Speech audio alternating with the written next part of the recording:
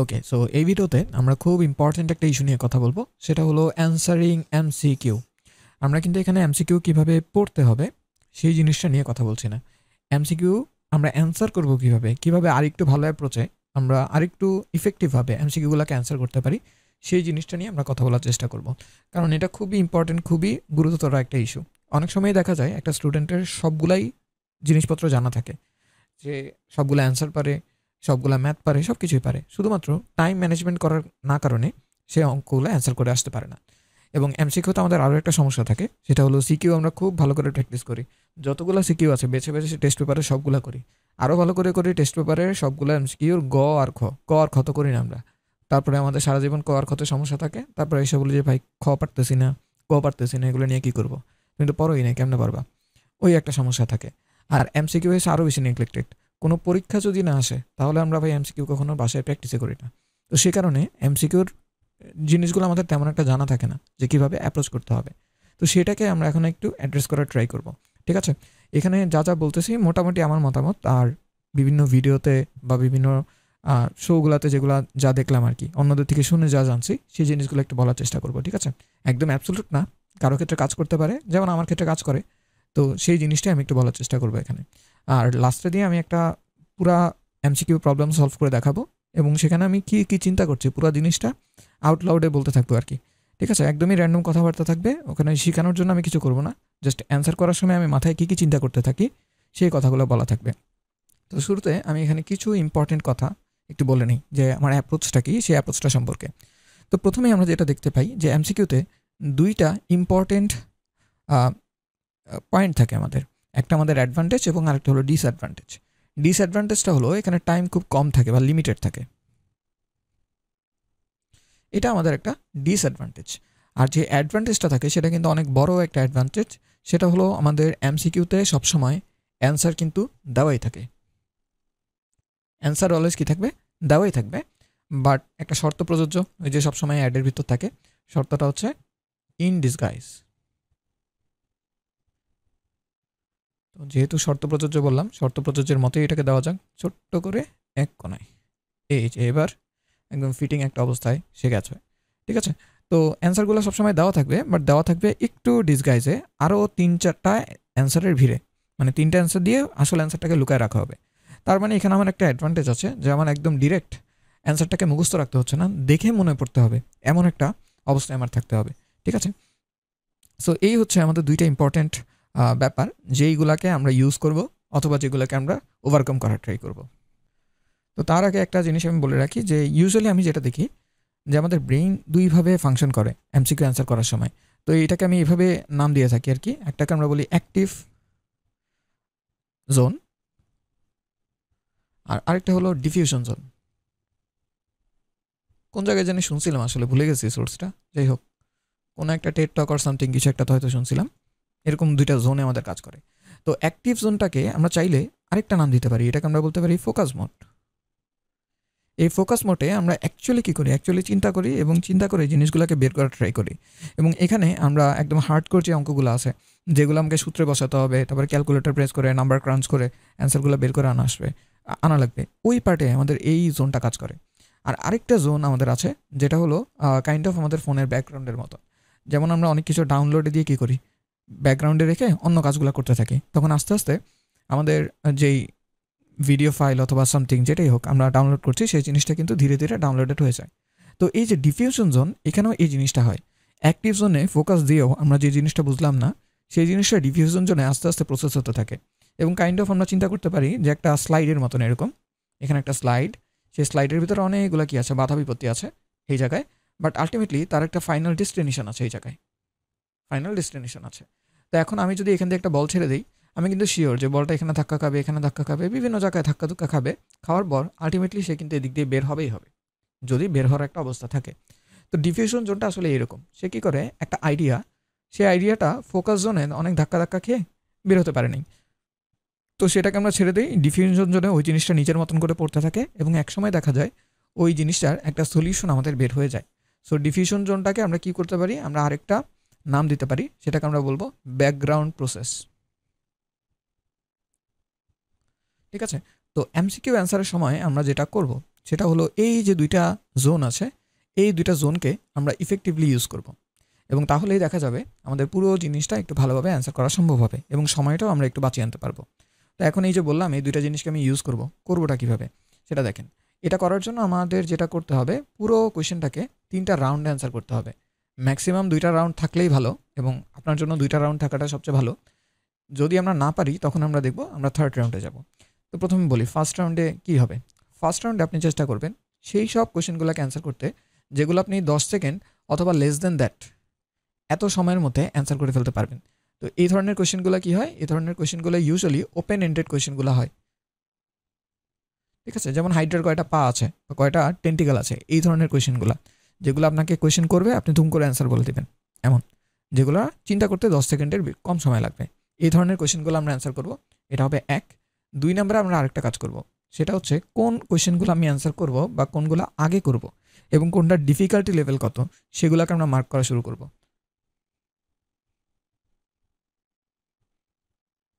ঠিক আছে। তাহলে এই দুইটা কাজ আমার ফার্স্ট রাউন্ডে করতে হবে। আচ্ছা, এরপরে আমরা আসবো সেকেন্ড রাউন্ডে।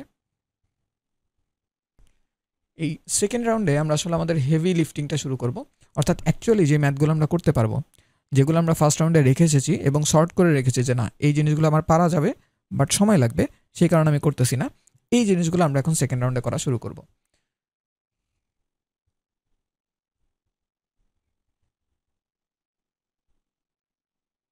ওকে, তো এইভাবে আমাদের কি করতে হবে, সেকেন্ড রাউন্ডে শেষ করতে হবে, এবং আপনি এরপরে দোয়া করবেন যাতে আপনার থার্ড রাউন্ডে যাওয়া না লাগে, কারণ থার্ড রাউন্ডে আমাদের আসলে কিছু করা নেই। থার্ড রাউন্ডে আমরা ভাগ্যের উপর ছেড়ে দিব পুরো জিনিসটা। ওকে, তো থার্ড রাউন্ডে আমরা কি করব, 10, 20, 30, 40 ওই ধরনের গেম খেলা শুরু করব। মানে পুরো জিনিসটা হবে এখন আমাদের গেসিং গেম, ঠিক আছে। পুরাটাই আমরা কি করব, গেসিং গেম করব। এখন টাইম অ্যালোকেশনের একটা ব্যাপার থাকে, তো এক এক ধরনের এমসিকিউ কোয়েশ্চেনও তো এক এক ধরনের টাইম থাকে, বাট আপনি যেটা করবেন, ট্রাই করবেন যে আপনার ফার্স্ট যে রাউন্ডটা, সেই রাউন্ডে 10 থেকে 20%-এর মতন সময় দিতে, ম্যাক্সিমাম দ্যাট, এর থেকে বেশি না, 10 থেকে 20%-এর মতন সময় দিবেন। তারপরে আপনার যে সেকেন্ড রাউন্ডটা, সেটাই হবে আপনার মেইন রাউন্ড পুরা পরীক্ষার মধ্যে, ঠিক আছে। মানে পুরা পরীক্ষার ভিতর আমাদের ফোকাসটা থাকবে কোথায়, ফোকাসটা থাকবে আমাদের সেকেন্ড রাউন্ডে, এবং ওইটাই আমাদের পরীক্ষার মূল পার্ট হবে অ্যাকচুয়ালি। তো আমি এটাকে একটু ভালোভাবে এখানে লিখে রাখতে চাই, দ্যাট শুড ডু ইট। ওকে, এখানে সেকেন্ড যে রাউন্ডটা, সেখানে আমাদের 70 থেকে 80% সময় চলে যাবে, ঠিক আছে। আমাদের 70 থেকে 80% সময় আমরা এখানে দিব, বাট এই যে সেকেন্ড রাউন্ড আমরা কত সময় দিচ্ছি সেটা ডিপেন্ড করবে আমাদের নলেজ লেভেলের উপরে। আমরা যদি অনেক বেশি জানি, মানে মোটামুটি সবগুলোই পারি, তখন দেখবো অলরেডি আমি শর্ট করে রাখবো সবগুলো কোয়েশ্চেনই এইভাবে যে আমি এগুলো পারি, এগুলো পরে করব। তো তখন কিন্তু আপনার এই গেসের ভিতরে আর আসা লাগবে না, রাইট। তো তখন আপনি পুরো সময়টাই কিসে দিয়ে ফেলতে পারবেন, আমার যে সেকেন্ড রাউন্ড আছে সেই সেকেন্ড রাউন্ডে দিয়ে ফেলতে পারবেন। বাট যদি সেটা না হয়, না হলে বাকি আপনার যে 10% অথবা 5%-এর মতন সময় থাকবে, কারণ এখানে তো রেঞ্জ দেওয়া, রেঞ্জ অনুসারে ভ্যারি করবে, তো 5 থেকে 10%-এর মতন যে সময় থাকবে, সেই সময়ের ভিতরে আমরা কী করব, আমরা গেস করা শুরু করব সব কিছু। যেমন একটা কোয়েশ্চেনের ভিতরে আমি দুইটা মনে হচ্ছে যে এই দুইটার মধ্যে যে কোনো একটা হইতে পারে, ওইটাকে আমরা দাগায় দিব, মার্ক করে ফেলবো, এইভাবে করে আমরা অ্যান্সার করতে থাকবো। বাট এখানে একটা কেয়ারফুল থাকতে হয় থার্ড রাউন্ডের জন্য, সেটা হচ্ছে নেগেটিভ মার্ক আছে কি না। যদি নেগেটিভ মার্ক থাকে তাহলে এই গেসিং গেমে একটু লিমিট করে ফেলতে হয় পুরো জিনিসটা। তখন আমাদের গেস করতে হবে শুধুমাত্র সেই ধরনের কোয়েশ্চেনগুলা, শুধু সেই কোয়েশ্চেনগুলা যেগুলোতে 50-50 চান্স আছে। 50-50 চান্স নাই এমন কোনো কোয়েশ্চেন আমরা অ্যান্সার করতে পারবো না। 50-50 চান্স বলতে আমরা কি বুঝাচ্ছি, এটা মানে হলো 2 options can be cancelled out, মানে ওই কন বানিকা করার প্রতি দেখছেন না, ওখানের ভিতর মাঝে মাঝে দেয় ওই যে 50-50 চান্স, দুইটা অপশন ছড়াই ফেলে যে ওই দুইটা অ্যান্সার হবে না, বাকি দুইটার মধ্যে যে কোনো একটা হবে। এইরকম কোনো সিচুয়েশন যদি আমি তৈরি করতে পারি, শুধুমাত্র তখনই আমি গেস করব যদি আমার নেগেটিভ মার্কিং থাকে। আর নেগেটিভ মার্কিং না থাকলে তো সবগুলোতেই গেস করব, ওখানে তো গণহারে তাকায় দিয়ে আসবো, মিলে গেলে তো ভালোই। কিন্তু নেগেটিভ মার্কিংয়ে যেহেতু আমাদের একটা ভুল হওয়ার চান্স আছে এবং মার্ক কাটা যাওয়ার একটা চান্স আছে, তাই 50-50 গেম ওখানে খেলতে হবে। যে আমি মোটামুটি শিওর এটা হতে পারে, আরেকটার মধ্যে আমি কনফিউজড, কিন্তু বাকি দুইটা হবে না এটা আমি শিওর। এইরকম ক্ষেত্রে আপনি কি করবেন, আপনি তখন গেস করে যে কোনো একটা অ্যান্সার দেখাবেন, আদারওয়াইজ এখানে কোনো অ্যান্সার দেখানো যাবে না।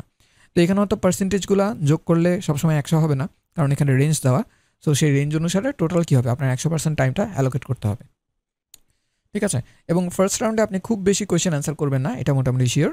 সেকেন্ড রাউন্ডে আপনি বেশি বেশি কোয়েশ্চেন অ্যান্সার করবেন। থার্ড রাউন্ডে দোয়া করি যাতে বেশি কিছু অ্যান্সার করতে না হয়, কারণ থার্ড রাউন্ডে যদি আপনার 50% অ্যান্সার করতে হয় তাহলে কিন্তু পড়াশোনার অবস্থা খুবই খারাপ, কারণ বেশিরভাগ অঙ্কই আপনি পারেন না। তো এটা হচ্ছে আমাদের মোটামুটি অ্যাপ্রোচ যে কোনো ধরনের এমসিকিউ কোয়েশ্চেনের জন্য, এবং এই অ্যাপ্রোচটাই অনেক বেশি এফিশিয়েন্ট হয়ে যাবে আপনার এই যে সেকেন্ড স্টেট, এটাকে যদি আপনি এফিশিয়েন্টলি করতে পারেন বা তাড়াতাড়ি করতে পারেন তাহলে। এখন এইটা তাড়াতাড়ি করার উপায় কি? এটা তাড়াতাড়ি করার একমাত্র উপায় অনেক বেশি প্র্যাকটিস করা এবং অনেক ধরনের ইনফরমেশন জানা, অনেক বেশি অঙ্ক করতে পারা। তাহলে আপনার দেখা যাবে সবগুলোই সর্টেড করা থাকবে, আপনার জানা থাকবে, আপনি প্রসেস ওয়াইজ জাস্ট করে যাবেন। তো তখন এই পার্টে আমার সময় কি লাগবে? অনেক অনেক অনেক অনেক অনেক বেশি কম লাগবে। আদারওয়াইজ এখানে কিন্তু আমার অনেক বেশি সময় লেগে যাবে। থার্ড রাউন্ডে আমি আর আসতে পারবো না, মানে গেস করে যেগুলো দাগানোর কথা সেগুলো আমি আর দাগাইতে পারবো না। অনেকে আবার আসবে এখন আস্তে আস্তে বলবে আমি তো সবগুলোই গেস করে দিই, ওরাই দেখবে আবার নাম্বার বেশি পায়। সব আচ্ছা ঠিক আছে, তাহলে এমসিকিউ কীভাবে অ্যান্সার করতে হয় সেটার একটা মোটামুটি জেনারেল আইডিয়া আমরা এখানে পাইলাম। এখন আমি যেটা করব সেটা হচ্ছে, এই রিসেন্টলি 2022 সালের এইচএসসি এক্সাম চলতেছে, তো কোনো একটা বোর্ডে হয়তো একটা ফিজিক্সের কোয়েশ্চেন আসছিল, ওই ফিজিক্সের কোয়েশ্চেনটা আমি একটু অ্যান্সার করার ট্রাই করব, এবং করার সময় আমি এই মেথডটা ফলো করব এবং একটু টাইমের দিকে খেয়াল রাখবো যে কতটুকু সময় লাগছে। তো ওইখানে আমি অঙ্ক বুঝাবো না কোনোটাই, আমি শুধু নিজে অঙ্ক করার সময় কীভাবে আউট লাউড থিঙ্ক করতাম, মানে মাথায় মাথায় যে জিনিসটা চিন্তা করতাম সেই জিনিসটা আমি বলতে থাকবো এবং আমি সলভ করতে থাকবো। ঠিক আছে, আপনাদের জাস্ট দেখতে হবে যে আমি ফার্স্ট রাউন্ডে কীভাবে চুজ করতেছি কোয়েশ্চেনগুলো, সেকেন্ড রাউন্ডে কীভাবে অ্যান্সার করতেছি এবং থার্ড রাউন্ড পর্যন্ত যাওয়া লাগতেছে কিনা। আমার তো অনেক দিন পড়া হয়নি এই জিনিসগুলো, পুরো সিলেবাস, তাই থার্ড রাউন্ডে মনে হয় অনেকগুলোতেই যাওয়া লাগবে। বাট সমস্যা না, আমি কত পাইছি এটা তো ইম্পর্টেন্ট না, এখানে ইম্পর্টেন্ট হচ্ছে প্রসেসটা শেখা, কারণ জানা থাকলে ওই প্রসেস অনুসারে আমরা অনেক দ্রুত অ্যান্সার করে ফেলতে পারবো। তো চলেন আমরা অ্যান্সার করতে চাই কোয়েশ্চেন। তো এটা হলো আমাদের সেই কোয়েশ্চেনটা। একটু বলে রাখি, মানবন্টন নিয়ে অনেকের কনফিউশন হতে পারে। এখানে কিন্তু সময় 20 মিনিট এবং পূর্ণমান 15 দেওয়া। তো এইচএসসি 2022 এর যে কোয়েশ্চেনটা হয়েছিল সেখানে ক্রাইটেরিয়া ছিল এমন যে পূর্ণমান হলো 15, মানে অ্যান্সার করতে হবে 15টা কোয়েশ্চেন আউট অফ 25, মানে 25টা কোয়েশ্চেনের ভিতরে 15টা অ্যান্সার করতে হবে, যার জন্য সময় দেওয়া হয়েছিল 20 মিনিট। কিন্তু ইউজুয়ালি আমাদের যে এইচএসসিগুলো হতো, মানে আমার ইয়ারে যে এইচএসসিটা আমি দিয়েছিলাম 2019-এ, সেখানে কিন্তু 25টার মধ্যে 25টা অ্যান্সার করা লাগতো এবং টাইম ছিল 25 মিনিট, অর্থাৎ পার কোয়েশ্চেন আমাদের 1 মিনিট করে সময় থাকতো। আর অ্যাডমিশনে যদি যান তাহলে সময় আরও কমে যায়, ডিপেন্ডিং অন কোন ইউনিভার্সিটিতে আপনি পরীক্ষা দিচ্ছেন সেটার উপর বেস করে সময় কিন্তু চেঞ্জ হবে। ঠিক আছে, তো আমি এখানে 25টা অ্যান্সার করব এবং ধরে নিব যে আমার কাছে 25 মিনিট সময় আছে। স্টপ ওয়াচ অন করে আমি সেভাবে অ্যান্সার করা শুরু করব এবং একটু পরে আমি যে কথাগুলো বলবো সেগুলো হবে পরীক্ষার হলে আমি চিন্তা করার সময় যেভাবে চিন্তা করতাম সেটা, মানে আমি জাস্ট আউট লাউডে থিঙ্ক করব। ঠিক আছে, মাঝে মাঝে আমি কিছু ইনস্ট্রাকশন দিব যে কি দেখে আমি কোন জিনিসটা চুজ করছি এবং কিভাবে কোন জিনিসটাকে আমি ডিসাইড করছি, যেটা আমার এই লেভেলে এটা আমার ওই লেভেলে। ঠিক আছে, সেরকম কিছু কথাবার্তা থাকবে এবং আপনারা একটু সময়টা দেখবেন, কোন সময় আমি ফার্স্ট লেভেল শেষ করছি, কোন সময় আমি সেকেন্ড লেভেল শেষ করছি এবং কখন আমাদের এই জিনিসটাতে সুবিধা হচ্ছে সেই জিনিসটার দিকে একটু নজর রাখবেন। ঠিক আছে, সো আমি শুরু করছি এই জিনিসটা অ্যান্সার করা। Ready set go. ওকে, তো প্রথম কোয়েশ্চেনটাতে দেখতেছি একটা একক ভেক্টর এম কত, এটা করা যাবে, সময় লাগবে, সো একটু পরে করব। এ ভেক্টরটা ওয়াই অক্ষের সাথে কত কোণে ক্রিয়াশীল, প্রবাবলি ডট প্রোডাক্ট দিয়ে করতে হবে, করা যাবে, ঠিক আছে পরে করব, ম্যাথ করতে হবে। আচ্ছা, পরেরটাই বলছে একটা ভেক্টরের কার্ল শূন্য হলে ভেক্টরটা, ওকে, তো কার্ল যদি শূন্য হয় তাহলে তো আমি জানি যে আমার ন্যাবলা ভেক্টরের সাথে ক্রস প্রোডাক্ট শূন্য হয়। ও হ্যাঁ, এটা শূন্য হইলে আমার অঘূর্ণনশীল হয়, তো এটা আমি শিওর অঘূর্ণনশীল হবে, কিন্তু অন্যগুলো নিয়ে একটু কনফিউশন আছে, তাহলে কাজ করে অঘূর্ণনশীল দাগায় রাখি, বাট একটু কনফিউশন আছে। ওকে, 4 নম্বরে যে একটা বস্তুর উপরে এত বল প্রয়োগের ফলে সেটা এত থেকে এততে স্থানান্তরিত হয়, এতে কৃতকাজ কত হবে, ডট প্রোডাক্ট দিয়ে হয়ে যাবে, পরে করব, সমস্যা নেই। কোনো কণার ব্যাসার্ধ ভেক্টর আর রৈখিক ভরবেগ এত, আচ্ছা অনেক কিছু পড়তে হবে, পরে করা যাবে। একটা একই ভর এবং রিংয়ের বৃত্তাকার চাকতি এবং একটি রিংয়ের কেন্দ্র দিয়ে অবিলম্বভাবে গমনকারী অক্ষের সাপেক্ষে চক্রগতির ব্যাসার্ধের অনুপাত, মানে দুইটা চক্রগতির ব্যাসার্ধ বের করে তারপরে সলভ করতে হবে। ঠিক আছে, এটাও করতে পারবো, রেখে দিলাম। ওকে, কাজশক্তি উপপাদ্য অনুসারে কৃতকাজ নিচের কোন রাশিটির পরিবর্তন করে। আচ্ছা, কাজশক্তি উপপাদ্যতে তো গতিশক্তি পরিবর্তন হয়, তাহলে এই যে একটা অ্যান্সার করে ফেললাম, একটা ডান। আচ্ছা, ক্রিয়া ও প্রতিক্রিয়ার মধ্যবর্তী কোণ কত, ক্রিয়া প্রতিক্রিয়া সবসময় বিপরীত দিকে কাজ করে, 180, দুইটা হয়ে গেছে। কোনো বস্তুর গতিশক্তি যদি 300% বৃদ্ধি করি তাহলে ভরবেগ কত % বৃদ্ধি পাবে। আচ্ছা, এটা মনে হয় ইজিলি করে ফেলা যাবে, আমরা তো জানি যে গতিশক্তি 300% বৃদ্ধি পাবে না। আচ্ছা ঠিক আছে, পরে করব, ম্যাথ করতে হবে। এম এবং 3m ভরের দুইটা বস্তুর গতিশক্তির অনুপাত 2:1 হলে তাদের রৈখিক ভরবেগের অনুপাত। আচ্ছা, তার মানে গতিশক্তি দিয়ে দিছে ই কে, রৈখিক ভরবেগ পি, পি এর অনুপাতগুলো চাইছে। আচ্ছা এটাও সূত্র আছে, করতে পারবো, রেখে দিলাম, পরে করব। অভিকর্ষ ত্বরণ জি এর পরিবর্তনের কারণ কি? জি এর পরিবর্তন আহ্নিক গতির কারণে হয়, ওই যে ওমেগা স্কোয়ার আর কজ স্কোয়ার ল্যামডা এরকম ফর্মুলা আছে। পৃথিবীর আকার আর চেঞ্জ হয়ে যায় সেজন্য আছে। উচ্চতা এবং গভীরতা এটাও আছে, মানে এটা তো উত্তর মেরু দক্ষিণ মেরু, হ্যাঁ ঠিক আছে, উচ্চতা গভীরতা দুইটা ফর্মুলাই আছে, সো ঠিক আছে 1 2 3, আরেকটা হয়ে গেছে। সূর্য থেকে পৃথিবীর দূরত্ব যদি কমে যায় তাহলে বছরের দিনের সংখ্যা কী হবে? দূরত্ব যদি কমে যায় এভাবে, কৌণিক ভরবেগ তো সংরক্ষিত থাকবে। তাহলে প্রথমটা হচ্ছে I1 omega 1 equals to I2 omega 2। আচ্ছা, তো এখন দূরত্ব যদি কমলে তো আই কমে যাবে, আই করলে ওমেগা বেড়ে যাবে, ওমেগা যদি বাড়ে তাহলে পর্যায়কাল কমে যাবে, তাহলে টাইম কমবে। ঠিক আছে, এটা হয়ে গেল, টাইম কমবে, এটাও ডান। মহাকর্ষীয় বিভবের মান সর্বোচ্চ হয় অসীমে। মহাকর্ষীয় বিভব তো আকর্ষণ, আকর্ষণ মানে সবসময় নেগেটিভ, তাহলে নেগেটিভটা 0 হবে কোথায়? অসীমে, তাহলে সর্বোচ্চ হয় অসীমে। সর্বোচ্চ পরিমাণ হয়েছে 0, হ্যাঁ ঠিক আছে। আর বিভবের মান হ্যাঁ অলওয়েজ নেগেটিভ অথবা ঋণাত্মক, সো 1 2 3 তিনটা অ্যান্সার করা যায়। ঠিক আছে, এটাও হয়ে গেছে। আচ্ছা এবার আসি, পূর্ণ দৃঢ় বস্তুর ক্ষেত্রে কোন লেখটি সঠিক? পূর্ণ দৃঢ় বস্তুর ক্ষেত্রে কোন লেখটি পীড়ন বিকৃতির সমানুপাতিক হয় পূর্ণ দৃঢ়তে? আচ্ছা পীড়ন বিকৃতির সমানুপাতিক, এটা ঠিক আছে। আচ্ছা ও আচ্ছা, না না, পূর্ণ দৃঢ় বস্তু না, পূর্ণ দৃঢ় বস্তু হলে তো কখনো বিকৃতি হবে না যতই পীড়ন দেয় না কেন। তাহলে বিকৃতি অলওয়েজ 0, তাহলে বিকৃতি সবসময় 0, পীড়ন যাই দেয় না কেন। ওকে, গ হবে আমার অ্যান্সার। আচ্ছা এরপরে কি আছে? কোন বস্তুর আকার বিকৃতির জন্য যে পীড়ন প্রয়োগ করা হয় তাকে কি বলা হয়? আকার বিকৃতি না, মানে ভলিউম চেঞ্জ হয়ে যাচ্ছে। তাহলে আচ্ছা ভলিউম তো চেঞ্জ হচ্ছে না, আকার মানে হচ্ছে শেপ চেঞ্জ হয়ে যাচ্ছে, মানে এরকম একটা বই, সেই বইটা সাইড হয়ে যেতেছে, রাইট? ও উদাহরণই ছিল বইয়ের ভিতরে সরাসরি, ঠিক আছে, ক্রিন্তন পীড়ন হবে। তাহলে 15 আমাদের ডান। 16তে দেখি, কোনো বস্তুর আয়তন গুণাঙ্ক এবং সংমতা, এটা তো ডিরেক্ট মুখস্থ। আয়তন গুণাঙ্ক এবং সংনম্যতা আরেকটা উল্টাটাকেই সংনম্যতা বলতে, সো এটা তো পারবই। নিচের কোনটি সংরক্ষণশীল বলের উদাহরণ? আচ্ছা সংরক্ষণশীল বল, সান্দ্র বল এটাও এক ধরনের ঘর্ষণ বলও না, ঘাত বল তো অবশ্যই না, তাহলে অভিকর্ষ বল, এটা মুখস্থই হওয়ার কথা। ঠিক আছে, এটা আমরা পারছি। সরল দোলন গতি সম্পন্ন কণার গতি সমীকরণ দেওয়া আছে, পর্যায়কাল দেওয়া আছে, টি দেওয়া আছে এবং আদিসরণ মানে এক্স নট শুরুতে কোথায় ছিল সেটা বলা আছে। অঙ্ক করতে হবে, করব। ঠিক আছে, এটা রেখে গেলাম। এরপরে দেখি, কোনো একটা ব্যক্তি G/2 ত্বরণে যদি নিচে নামে, তার হাতে অবস্থিত দোলকের দোলনকাল স্থির অবস্থার দোলনকালের তুলনায় কত বেশি হবে বা কম হবে? আচ্ছা এটাকে লিফটের মতন করে মনে হয় করতে হবে। ওকে ঠিক আছে, এটাকে রাখলাম। এখানে বলছে একটা স্প্রিংকে কেটে সমান দুই ভাগে ভাগ করা হলে প্রতিটা টুকরা স্প্রিং ধ্রুবক কত? তো স্প্রিংকে কাটলে তো স্প্রিং ধ্রুবক বাড়ে, দুই ভাগে ভাগ করা হয়েছে যেহেতু, তাহলে স্প্রিং ধ্রুবক ডাবল করে হয়ে যাবে, তাহলে এটা হবে আমাদের অ্যান্সার 2K। ওকে, আদর্শ গ্যাসের ক্ষেত্রে গতিশক্তি বনাম তাপমাত্রার লেখচিত্র কোনটা? গতিশক্তির ইকুয়েশনটা কি জানি? গতিশক্তির ইকুয়েশন ইকে সমান হয়েছে 3/2 nRT।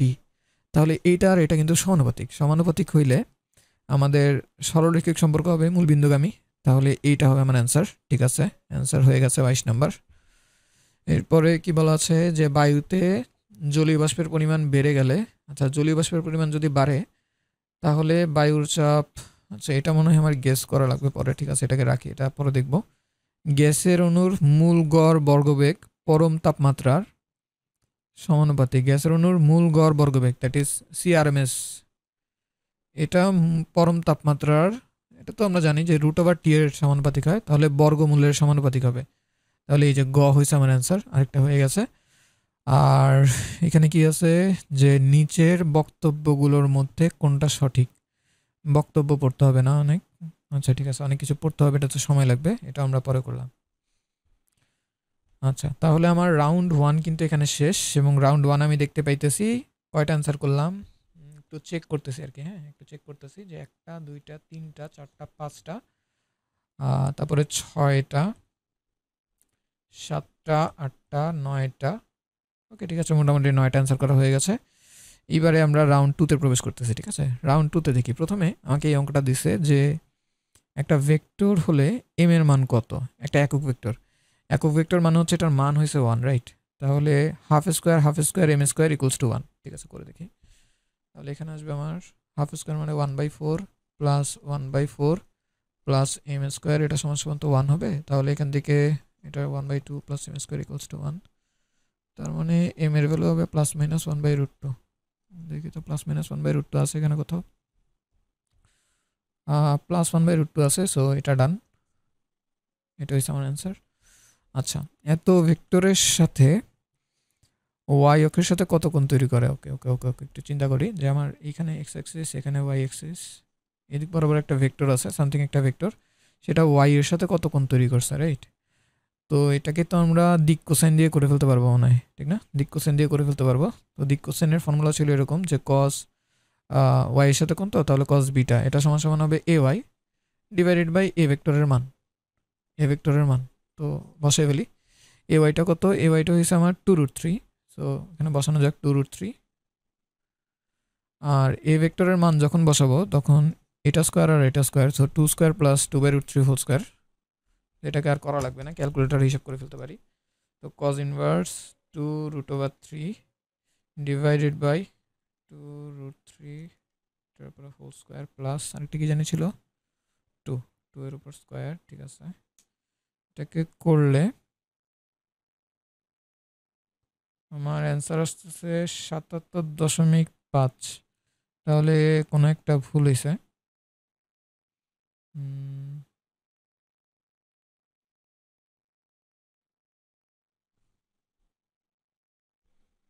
আচ্ছা, যেহেতু অ্যান্সার মিলতেছে না, পরে দেখবো, দেখি হবে, সমস্যা নেই, পরে দেখবো।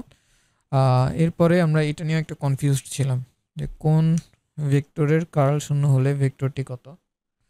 আচ্ছা, তো কনফিউজ থাকলে এটাকে গেস করব, পরে লাগায় রাখলাম।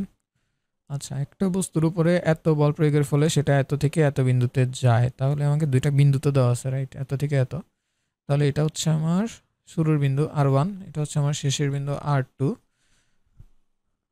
তাহলে আমি যদি সরণ ভেক্টরটা হিসাব করি, আর ভেক্টর এটা সমান সমান হবে R2 মাইনাস R1। তাহলে এই একের প্রথমে দেখতেছি এক্স থেকে এক্স বাদ, তাহলে 4-এর থেকে 3 বাদ দিলে থাকে 1, তার মানে হচ্ছে আই। 5-এর থেকে 2 বাদ দিলে থাকে 3, তাহলে হচ্ছে 3J। এবং 1-এর থেকে -1 বাদ দিলে হবে 2, তাহলে 2K। তাহলে এটা হচ্ছে আমার সরণ ভেক্টর।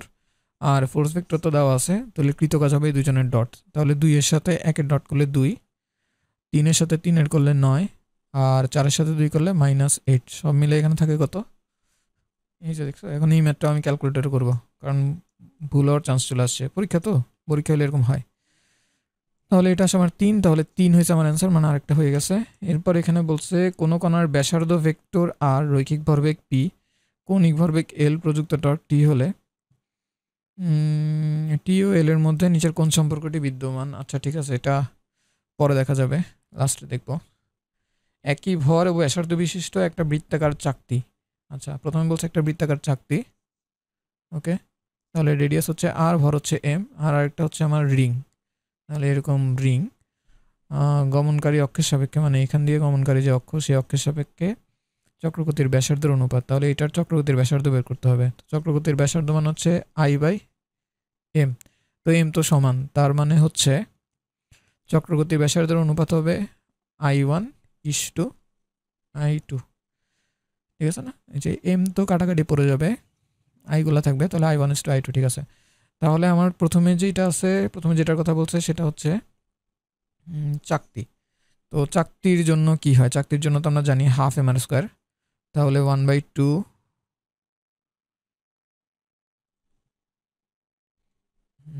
তারপরে কি, তারপরে হচ্ছে এম, এরপরে আচ্ছা r², এটার হচ্ছে রুট টু I2টা হচ্ছে কি আমার রিং না? হ্যাঁ, রিং। তো রিংয়ের জন্য হচ্ছে mr², তো এখানে বসাই দিলাম mr²। তাহলে রুট এম বাদ, r² এটাও বাদ, এখানে থাকে 1/√2, 1/√2:1। সো √2 দ্বারা যদি গুণ করি তাহলে 1:√2, 1:√2 গতে আছে, ওকে, আমার এটাও হয়ে গেছে, ঠিক আছে। এরপরে দেখি কোনটা আছে। এরপরে হচ্ছে, হ্যাঁ এটা 9 নাম্বার। কোনো বস্তুর গতিশক্তি 300% বৃদ্ধি করা হলে এর ভরবেগ কত বৃদ্ধি পাবে? তো গতিশক্তি আর ভরবেগের মধ্যে যে সম্পর্ক ইকে, এটা সমান হচ্ছে p²/2m। আচ্ছা, তো ভরবেগকে কি করছে? বস্তুর গতিশক্তি 300% বৃদ্ধি করা হয়েছে, তার মানে এটারে করে দিয়েছে 300% বৃদ্ধি। 300% বৃদ্ধি করা মানে এটাকে 4k করছে। আমরা জানতে চাচ্ছি p প্রাইম স্কোয়ারটা কত হইতে হবে, ঠিক না? এটাই তো। তাহলে কে এর জায়গায় তো আমরা এটা বসাইতে পারি পি স্কোয়ার বাই 2m, তাহলে এটাকে বসাই, তাহলে 4 into P square by 2m, এটা সমান সমান হইতে হবে আমার পি প্রাইম এটার উপর square divided by 2m, 2m বাদ, তাহলে পি প্রাইম সমান সমান হয়ে যাবে 2p। তার মানে আমার ভরবেগ হইতে হবে 2p, তার মানে বাড়াইতে হবে কত, বাড়াইতে হবে আরও একটা এক্সট্রা পি, তার মানে টোটাল 100% আমার বৃদ্ধি করা লাগবে। ঠিক আছে, 100% বৃদ্ধি করা লাগবে। তাহলে এটা কি ঠিকঠাক হইতেছে? লেটস আমি 100% বৃদ্ধি করলাম, 1 ছিল ধরলাম, 1-এর থেকে 100% বৃদ্ধি করে 2 করলাম, তো 2 স্কোয়ার করলে 4 হয়, 1-এর থেকে 3 বাড়ছে। হ্যাঁ ঠিক আছে সব কিছু, তাহলে 9 নম্বর আমাদের হয়ে গেছে। 9 নম্বর ডান ডান ডান। 9-এর পরে এবার 10 নম্বর, m এবং 3m ভরের দুইটা বস্তুর গতিশক্তির অনুপাত, তাদের রৈখিক ভরবেগের অনুপাত কত? তো ধরলাম আমার প্রথম বস্তু E1, সেটার গতিশক্তিটা হচ্ছে P square divided by 2m1, আর দ্বিতীয়টা হচ্ছে আমার E2, সেটা হচ্ছে P square divided by 2m2। আচ্ছা এভাবে লিখলে কি হবে? গতিশক্তির অনুপাত দিছে, দুইটার ভর আলাদা, তাহলে ভরবেগ চাইছে না? আচ্ছা ভর আলাদা কিন্তু, ঠিক আছে, এর পিগুলোও আলাদা হবে, তাহলে এটাকে P1 বলি, এটাকে P2 বলি। ঠিক আছে, তো এই দুইটাকে যদি অনুপাত করি গতিশক্তির অনুপাত, তাহলে E1 বাই E2 এটা সমান সমান হয়ে যাবে, আমি দেখতে পাইতেছি P1 বাই P2, সেটার উপরে হবে হোল স্কোয়ার মাল্টিপ্লাইড বাই এখানে হবে M2 ওভার M1। আচ্ছা তো এই অনুপাতটা আমাকে বলে দিছে না? হ্যাঁ এটা আমাকে বলে দিছে, এটা হচ্ছে 2/1। তো 2 এর যেটা সেটার জন্য হচ্ছে m, তার মানে 1 এর জন্য হচ্ছে m, তাহলে এখানে লিখি P1 বাই P2 সেটার উপর হোল স্কোয়ার, 1 এর জন্য হচ্ছে m, 2 এর জন্য হচ্ছে 3m, রাইট? ওকে, 2 এর জন্য হচ্ছে 3m। ঠিক আছে, তাহলে এখন এটা কাটাকাটি যায়, একটু বেশি সময় যেতেছে, তো সময় লাগা উচিত না। তাহলে দেখি P1 বাই P2 সেটার উপর হোল স্কোয়ার, আর এখানে থাকে আমার 2/3, তাহলে P1 ইস টু P2 যেটা সেটা সমান সমান হয় √2 ইস টু √3, তার মানে √2 ইস টু √3 এটা, তাহলে 10 নম্বর আমার হয়ে গেছে। ওকে, এই পেজে আমার কিছু জিনিস বাকি আছে, সেগুলো করতে হবে আস্তে ধীরে, পরে সমস্যা নেই। 14 নম্বর তো অ্যান্সার করছিলাম, 14 পরে 15 করছি, 16 করছি, 17 হয়েছে। ওকে 18, 19 এই দুইটা মনে হয় পারা যাবে, একটু দেখি। এখানে বলছে যে সরল দোলন গতি সম্পন্ন একটা কণার গতির সমীকরণ হয়েছে এত, পর্যায়কাল টি দেওয়া আছে, আদি সরণ 5 দেওয়া আছে, সর্বোচ্চ বেগ কত? তো সর্বোচ্চ বেগ v ইকুয়ালস টু তো ওমেগা এ, এখানে ওমেগার মান কত? ওমেগার মান দেওয়া নেই, বাট পর্যায়কাল দেওয়া আছে, তাহলে 2π/t বসানো যাবে, 2π/20 সেকেন্ড, তাহলে টি বসাইলাম, আর এ মানে হচ্ছে বিস্তার, বিস্তারের মান হচ্ছে 20, বাট এটা হচ্ছে সেন্টিমিটারে দেওয়া। আচ্ছা এটা হচ্ছে সেন্টিমিটার, এখানে হচ্ছে সেকেন্ড, তাহলে ঠিক আছে সব কিছু ওয়ার্কআউট করবে। সো 20 আর 20 যদি কাটাকাটি যায় তাহলে 2π আসে, তাহলে এই 18-র অ্যান্সার হয়ে গেছে। আদি দশা কত, রাইট? আদি দশা কত? তাহলে আদিতে সরণ কত ছিল? আদিতে সরণ ছিল 5, তারপর হচ্ছে 20 সাইন, আদিতে সময় তো 0, তাহলে 0 প্লাস এখানে হবে ডেল্টা, তো এখান থেকে আমার ডেল্টাটা হিসাব করতে হবে। আমি তো দেখতেছি ডিগ্রিতে দেওয়া আছে, তাহলে তো ভালো। সাইন ইনভার্স উপর হচ্ছে 5, নিচে হচ্ছে 20, থেকে হিসাব করলে 14.48 আসে। ওকে এইটা হচ্ছে আমার অ্যান্সার, ঠিক আছে 14.48। তাহলে এটাও তো পারছি, আর তো বেশি নাই। ওকে ওকে ওকে, একটু কনফিডেন্স বাড়ছে, আর বেশি নাই, বাকিগুলোতে বেশ সময় দেওয়া যাবে, আস্তে ধীরে করি। আচ্ছা, কোনো ব্যক্তি g/2 ত্বরণে নিচে নামলে তার হাতে অবস্থিত, আচ্ছা g/2 ত্বরণে নামতেছে কীভাবে, এটা তো চিন্তা করতে কষ্ট হইতেছে। তাহলে একটা কাজ করি, একটা লিফট নেই, লিফটের মধ্যে লোক দাঁড়ায় আছে, তার হাতে একটা পেন্ডুলাম, মাথা খারাপ শালার, পেন্ডুলাম নিয়ে লিফটে দিয়ে নামতেছে। ওকে পেন্ডুলাম আছে, লিফটে কী ত্বরণে নামতেছে? g/2 ত্বরণ না, g/2 ত্বরণে নিচের দিকে নামতেছে। বিশ্রী কালার হয়েছে, কালো দিয়ে লিখি, g/2 ত্বরণে নিচের দিকে নামতেছে। আচ্ছা, স্থির অবস্থায় দোলকের দোলনকাল হয় t ইকুয়ালস টু 2π√L/g, তাহলে t সমানুপাতিক হচ্ছে 1/√g। ভালো কথা, এটা দিয়ে আমরা হিসাব করবো, আর কি সমস্যা নেই। সো g/2 ত্বরণে যদি নিচে নামে তাহলে ওর কাছে g কত মনে হবে সেটা একটু ভাবা লাগবে। তো লিফট যখন নিচে নামে তখন মনে হয় যে পায়ের নিচ থেকে মাটি সরে যেতেছে, তার মানে ওর কাছে এখন যে ত্বরণটা মনে হচ্ছে সেটা হচ্ছে g/2। তাহলে কাজ করি, t1 হচ্ছে শুরুরটা, t2 হচ্ছে পরে কী হইতেছে সেটা, এটা সমান সমান হবে √g2/g1, যেহেতু ব্যস্তানুপাতিক তাই উল্টা। আচ্ছা, তো T1টা হচ্ছে স্বাভাবিক অবস্থা, T2 হচ্ছে অস্বাভাবিক অবস্থা। তাহলে স্বাভাবিক অবস্থায় তো G1 সেটা ছিল G, আর অস্বাভাবিক অবস্থায় যেহেতু হালকা মনে হইতেছে তাই এখানে হবে G/2, সেটার উপরে বসবে বড়সড় একটা রুট। তাহলে এটা করলে তো 1/√2 আসে। 1/√2 কি আছে এখানে কোথাও? আচ্ছা না, এখানে বাড়বে কমবে চাইছে। তাহলে একটা কাজ করি, T1/T2 আছে, তাহলে T1 সমান হবে 0.707 ইন্টু T2। তার মানে ঘটনাটা হয়েছে T2 এর 70% নিলে T1 হয়, তার মানে T2টা বড়। তাহলে টাইম পিরিয়ড হয়েছে বাড়বে। ঠিক আছে, তাহলে এটা অ্যান্সার হয়ে গেছে। আরেকটা শেষ। এরপরে কোনটা ছিল? এরপরে গেসের একটা আছে, এটা পরে করবো। গেস করার পরে এখানে বলছে যে একটা নিচের বক্তব্যগুলোর মধ্যে কোনটা সঠিক। আচ্ছা, সম্পৃক্ত বাষ্প বয়েলস এবং চার্লসের সূত্র মেনে চলে, জীবনেও মানে চলে না। আচ্ছা, সম্পৃক্ত হইলে বাষ্প না, এটা বাষ্প তো বয়েল চার্লসের সূত্র মানবে না অবশ্যই। তাহলে অসম্পৃক্ত বাষ্প শুধুমাত্র, আচ্ছা না, এটা নিয়ে একটা কনফিউশন আছে, একটু দেখি চিন্তা করে। অসম্পৃক্ত বাষ্প শুধুমাত্র আবদ্ধ স্থানে তৈরি করা হয়। অসম্পৃক্ত বাষ্প শুধুমাত্র আবদ্ধ স্থানে তৈরি করা হয় না, এটা মিথ্যা। অসম্পৃক্ত বাষ্প যে কোনো জায়গায় তৈরি হতে পারে, ইনফ্যাক্ট বেশিরভাগ বাষ্পে অসম্পৃক্ত, তাহলে এটা তো ভুল। আপেক্ষিক আর্দ্রতা বেশি থাকলে বাষ্পায়ন দ্রুত হয়। আপেক্ষিক আর্দ্রতা বেশি থাকা মানে বাতাসে অলরেডি জলীয় বাষ্প বেশি আসে, তাহলে দ্রুত কেন হবে, কমে না হবে, এটা কাটা। শিশিরাঙ্ক সম্পৃক্ত বাষ্পচাপ এবং বায়ুর তাপমাত্রায় অসম্পৃক্ত বাষ্পচাপ। আচ্ছা, শিশিরাঙ্কে সম্পৃক্ত বাষ্পচাপ, বায়ুর তাপমাত্রায় অসম্পৃক্ত বাষ্পচাপ।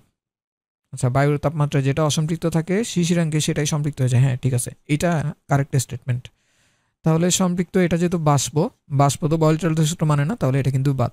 তাহলে এই অঙ্কটাতে আমি কি করলাম, এটার ভিতরে আমি বুঝতেছিলাম না যে কোনটা করতে হবে, তো সেই কারণে আমি প্রথমটায় একটা কনফিউশন রাখলাম যে না এটা হইতে পারে, একটু চান্স নিলাম, নেওয়ার পরে সামনের দিকে আগাইলাম। আগাইতে আগাইতে দেখলাম যে না, 4 নাম্বারটা তো ঠিক, এটা তো শিওর। তাহলে সেই কারণে প্রথমটা আমার হিসাব থেকে বাদ পড়ে গেল। আচ্ছা, তাহলে এইভাবে করে আমাদের গেস সম্পর্কিত যা ছিল সবগুলা শেষ মোটামুটি। এখন আমরা আবার শুরুতে চলে যাব। এখন আমি শুরু করলাম আমার থার্ড রাউন্ডে। আমি এই অঙ্কটা করতে পারিনি তখন। A=2√3 যে ওয়াই অক্ষের সাথে কত কোণ তৈরি করবে। এতক্ষণে আমার মাথায় যেটা প্রসেস হলো সেটা হলো এইটা একটা 2D একটা ভেক্টর। 2D ভেক্টর হলে তো হিসাব সুবিধা। 2D ভেক্টর হলে আমি জাস্ট এমনি হিসাব করব। এক্স অক্ষ বরাবর আছে কত, 2। এক্স অক্ষ বরাবর আছে 2, আর ওয়াই অক্ষ বরাবর আছে 2√3, মানে এখানে আছে 2√3। সো ওয়াই অক্ষের সাথে কোণ মানে হচ্ছে এইটা। তো এটা যদি আমি করতে চাই তাহলে আমি এরকমভাবে করতে পারি। কিভাবে করতে পারি? আমি এরকমভাবে করতে পারি যে কোণের, এই তো কোণের বিপরীত বাহু লম্বটা হচ্ছে 2, আর এটা হচ্ছে আমার ভূমিটা হচ্ছে 2√3। তাহলে ট্যান থিটা দিয়ে মনে হয়ে যাবে। ওকে, ট্যান থিটা সমান কোণের বিপরীত বাহু লম্ব, নিচেরটা হচ্ছে ভূমি। তাহলে এটা তো 30 ডিগ্রি, তাহলে 30 ডিগ্রি হচ্ছে আমার অ্যান্সার। ঠিক আছে, এটা হয়ে গেছে। এটার পরে হচ্ছে যে 2 তো শেষ, 6ও শেষ। দাগানো আছে কোনটা? এই তো গেস আলা একটা ছিল এখানে। কোনো কণার ব্যাসার্ধ ভেক্টর আর, রৈখিক ভরবেগ পি, কৌণিক ভরবেগ এল। আচ্ছা,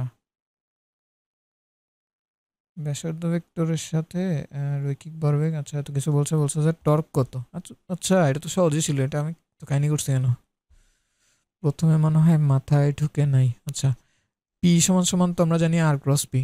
ও, এল সমান আর ক্রস পি, কি ভুল লিখতেছি আবার। ওকে, এল এটা সমান হচ্ছে আর ক্রস পি। আচ্ছা, ঠিক আছে, এটা হয়ে গেল। আর টর্ক এটা সমান হচ্ছে আর ক্রস এফ, তাহলে আর এর সাথে এফ এর ক্রস। তাহলে টর্ক আগে বলা হয়েছে, তাহলে আর ক্রস এফ কোথায় আছে? আর ক্রস এফ এখানে আছে।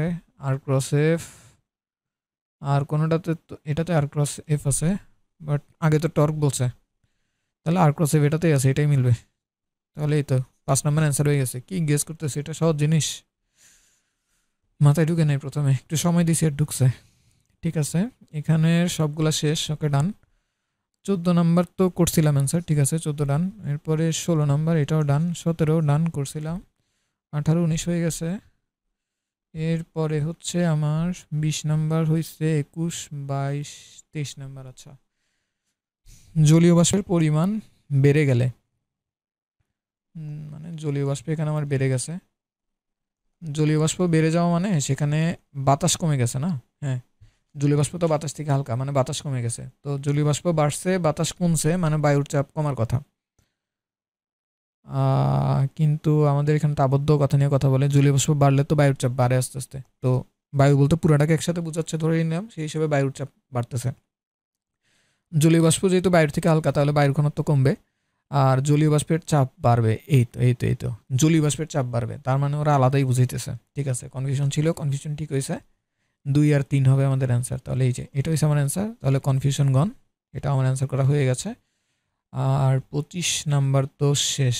আর কি কিছু আছে একটু রিভাইজ করা লাগবে। 1 করছিলাম, 2 করছিলাম, এই যে 3 নাম্বার এটা বাকি আছে। কোনো ভেক্টরের কার্ল শূন্য হলে ভেক্টরটা কি হবে?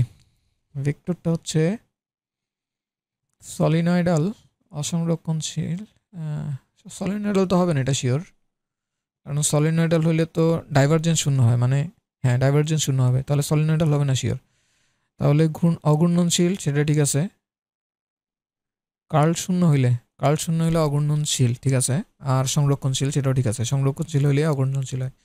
তাহলে 2 আর 3 হয়েছে আমার অ্যান্সার। ঠিক আছে, তাহলে এটাও হয়ে গেছে।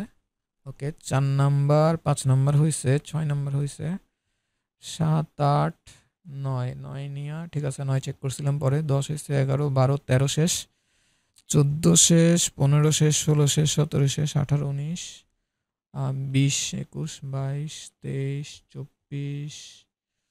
ওকে ওকে, তাহলে দেখলেন যে আমি কিভাবে সবগুলা কিন্তু অ্যান্সার করে ফেলেছি, এবং দেখলেন যে অনেকগুলা কোয়েশ্চেন কিন্তু আমার শুরুতে মাথায় আসেনি। হ্যাঁ, যেমন এই কোয়েশ্চেনটা খুবই সহজ একটা জিনিস আমি জানি, বাট আমার কিন্তু শুরুতে মাথায় আসে নাই। তো আমি কী করলাম, আমি ওটাকে রেখে অন্য যে কোয়েশ্চেনগুলো আছে সেগুলো অ্যান্সার করা শুরু করলাম। করতে করতে হুট করে আমার মাথায় জিনিসটা আসলো যে না, এটাকে তো এমনিও করা যায়। তো তখন আমি এটাকে পরে ট্রাই করলাম। এখন শুরুতে যদি আমি এটাতে সময় খাটানো নষ্ট করে শুরু করে দিতাম যে আমি তো এই কোয়েশ্চেনটা পারিনি, এটা আমার করতেই হবে, তখন হয়তো এটাতেই আমি প্রথমে 2-3 মিনিট সময় লাগাই ফেলতাম। তো যখন 2-3 মিনিট সময় চলে যেত, আমি তো আবার শিখে আসছি যে 1 মিনিট একটা করে অ্যান্সার করা লাগে। আমি ঘড়ির দিকে তাকাইতাম, দেখতাম যে 4 মিনিট হয়ে গেছে, অ্যান্সার করছে 2টা, খাইছে, আমার তো পরীক্ষা আজকে শেষ। বাট এই জিনিসটা কিন্তু করা যাবে না, কারণ দেখছেন যে আমাদের এই যে লাস্টের দিকে এইখানে অনেকগুলো কোয়েশ্চেনগুলো কিন্তু ছিল যেগুলো একদম মুখস্থ। এইখানে অনেকগুলো কোয়েশ্চেন ছিল যেগুলো একদম ডিরেক্ট মুখস্থ বসায় দেওয়া লাগে। তো ওই জায়গায় কিন্তু আমাদের অনেকগুলো সময় কীভাবে বেঁচে যাবে।